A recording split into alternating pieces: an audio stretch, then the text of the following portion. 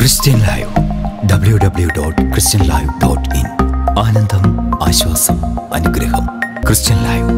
Our Facebook page Middle East Christian Youth Ministries. Subscribe Christian Live www.christianlive.in. ക്രിസ്തീയ മൂല്യങ്ങളിൽ അധിഷ്ഠിതമായ നവമാധ്യമ ലോകത്തെ ക്രൈസ്തവ ശബ്ദം Christian Live.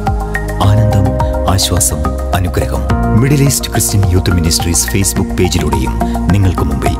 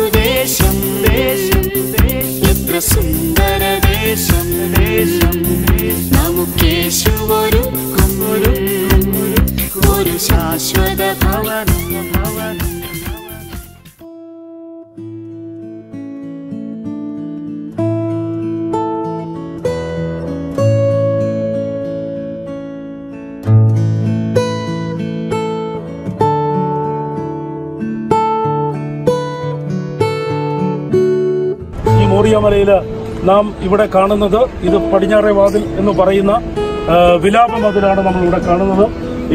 ഇത് എങ്ങനെ ഇവിടെ ഉണ്ടായി എന്നതിന്റെ ചരിത്രമാണ്. ഇത് ഹെരോദാവ് പണി കഴിപ്പിച്ച ദേവാലയത്തിന്റെ പിൻഭാഗമാണ് ഇവിടെ കാണുന്നത്. അത് AD 70 ടൈറ്റസ് രണ്ടാമന്റെ നേതൃത്വത്തിലുള്ള റോമൻ സൈന്യം ഇത് ആക്രമിച്ച് കീഴടക്കുകയും ബാക്കിയുള്ള എല്ലാ ഭാഗങ്ങളും ആക്രമണത്തിൽ നശിച്ചു പോവുകയും ഇവിടെ മാത്രം അവർ വിട്ടിട്ട് പോവുകയും ചെയ്തു. അത് ഇതിന്റെ സ്മാരകമായിട്ടാണ് കാണുന്നത്. പിൽക്കാലത്ത് പലപ്പോഴും യഹൂദന്മാരെ ഇവിടെ വന്ന് അവരുടെ ആലയത്തെ ഓർത്ത് അവർ കരയാറുണ്ടായിരുന്നു. അത് നമുക്കിപ്പോഴും ആൾക്കാർ ഇവിടെ വന്ന് പ്രാർത്ഥിക്കും, നമുക്ക് കാണുവാൻ കഴിയും. ഇവിടെയുള്ള 2 മോസ്കുകളാണ് ഇവിടെ ഉണ്ടായിരുന്നത്. പിന്നെ പണിത് AD 700 പണിതത്. അത് ഒന്നാണ് അലക്സ്ക മോസ്ക്, പിന്നെ ആണ് ഒന്ന് rock, dome of the rock എന്ന് പറയുന്നത്. The white big stones were built by Herod. These are the original wall, wailing wall, and after the small stones were added by them. So imagine that Herod. ഈ വലിയ കല്ലുകൾ കാണുന്നതാണ് ശരിക്കും original. ആ മേളിൽ കാണുന്നത് രണ്ടാമത് അവർ പണിതതാണ്. നമ്മൾ വിലാപ മതിലിലേക്ക് നടന്നുകൊണ്ടിരിക്കുകയാണ്.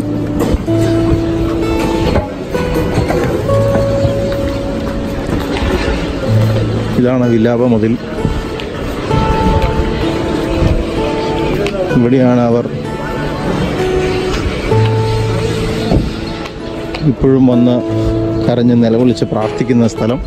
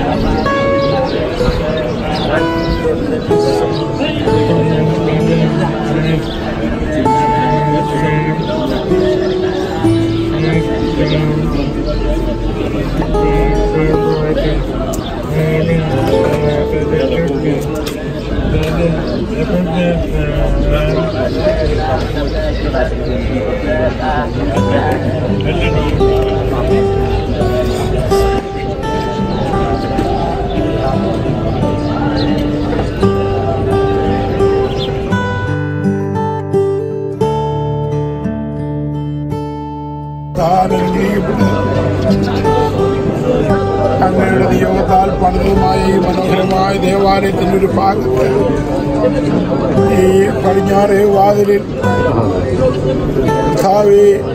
ഈ വിരാമമടലിന്റെ ഭാഗത്ത് ഒരുമിച്ച് കൂടി ദൈവത്തെ മഹത്വപ്പെടുത്തുവാൻ ദൈവം എന്ന ഭാഗ്യത്തിനായി സ്തോത്രം.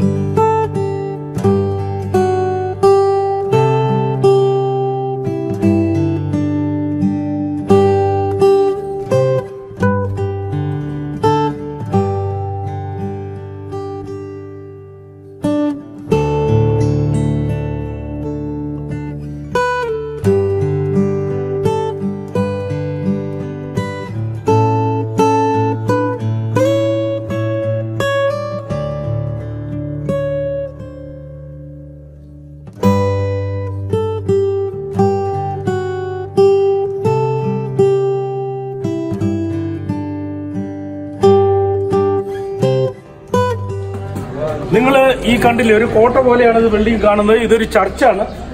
ഇത് ജർമ്മൻകാർ പണിത ഇതുപോലുള്ള ചർച്ചുകൾ പലതും നമുക്കിനി കാണാൻ പറ്റും. ഇവിടെയാണ് മദർ മേരി, അതായത് മാതാവ് മരിച്ചു എന്നവർ പറയുന്നില്ല, ഡീപ് സ്ലീവിലേക്ക്, നിദ്രയിലേക്ക് പോയി എന്നാണ് പറയുന്നത്. അത് കഴിഞ്ഞ് ഇവിടെ നിന്ന് സ്വർഗാരോഹണം ചെയ്ത് പോയി എന്ന് വിശ്വസിക്കപ്പെടുന്നു. Dormition church.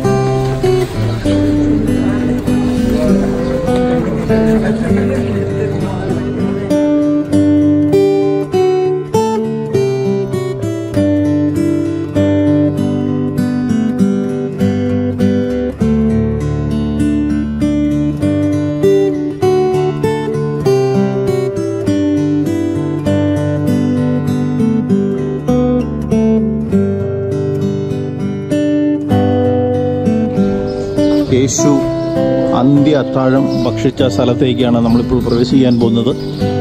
ഇതാണ് ആ കവാടം. ആ കവാടത്തിൽ കൂടെ നമ്മൾ മുകളിലത്തെ മുറിയിൽ വെച്ചാണ് യേശു അന്ത്യ അത്താഴം കഴിച്ചത്. നമ്മളിപ്പോൾ അതിലേക്ക് പ്രവേശിക്കുകയാണ്.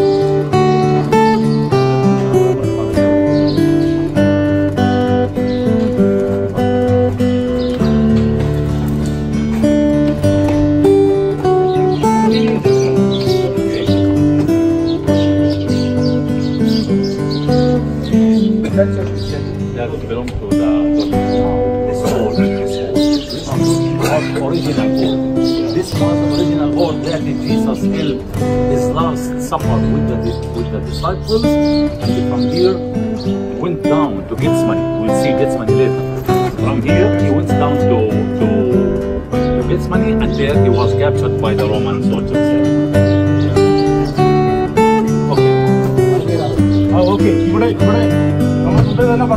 അന്ത്യ അത്താഴം കഴിഞ്ഞ സ്ഥലമാണ്.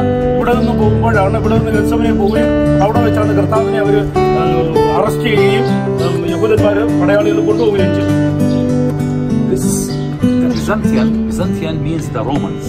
The Romans, after Constantine and his mother Helena declared that they accepted the Christianity, all the Roman Empire became Christians.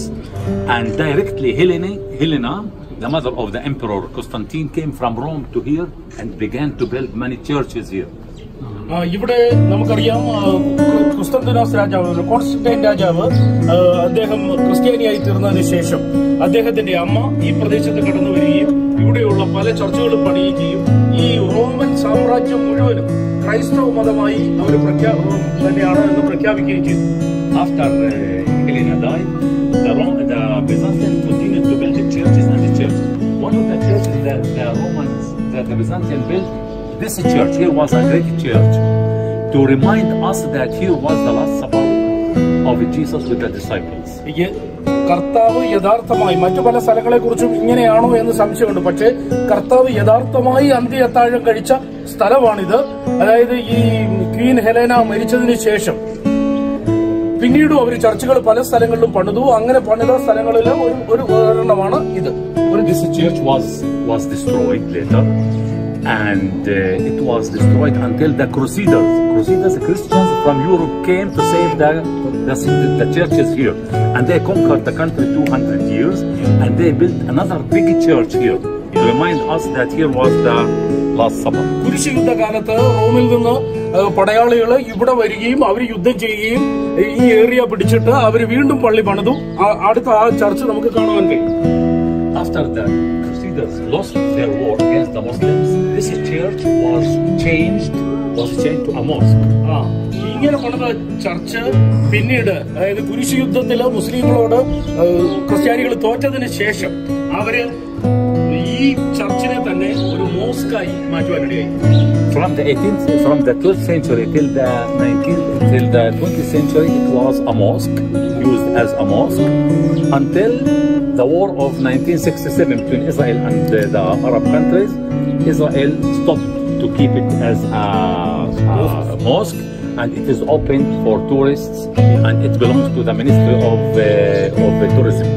പിന്നീട് ഇവര് ഈ മുസ്ലിങ്ങളെ പരാജയപ്പെടുത്തിയതിനു ശേഷം അവര് ഈ ഏരിയ പിടിച്ചെടുക്കുകയും 1967 വരെ ഇത് എല്ലാവർക്കും വേണ്ടി ഒരു ടൂറിസ്റ്റ് പ്ലേസ് ആയിട്ട് അവര് ഓപ്പൺ ആക്കുകയും ചെയ്തു. പിന്നീട് തുടർന്ന് ഇങ്ങനെ ടൂറിസ്റ്റ് പ്ലേസ് ആയി ഇത് കണ്ടിന്യൂ ചെയ്തു. So what you see inside is the building from the Crusader 700-800 years before, and you can see many marks in the building belongs to Muslims because it's used as a mosque.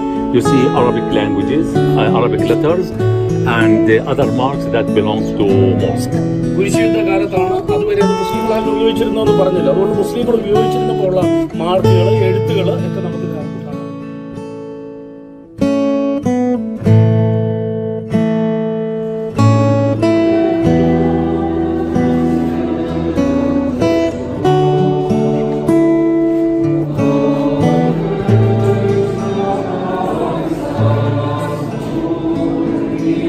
ലോകത്തെ വിവിധ സംസ്കാരങ്ങൾ, ചരിത്ര സംഭവങ്ങൾ, ശക്തന്മാരായ ചക്രവർത്തിമാർ പടനയിച്ച വീഥികൾ, ഇതൊക്കെ ദർശിക്കുകയാണ് ഇവിടെ.